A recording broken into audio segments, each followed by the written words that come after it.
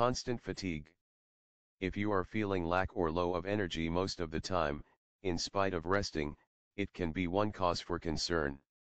As suffering from cancer, the healthy red blood cells are altered by white blood cells to combat the disease. This will cause anemia, leading to the lack of energy, fatigue, and loss of appetite as well. In addition, there's decreased oxygen supply to your body.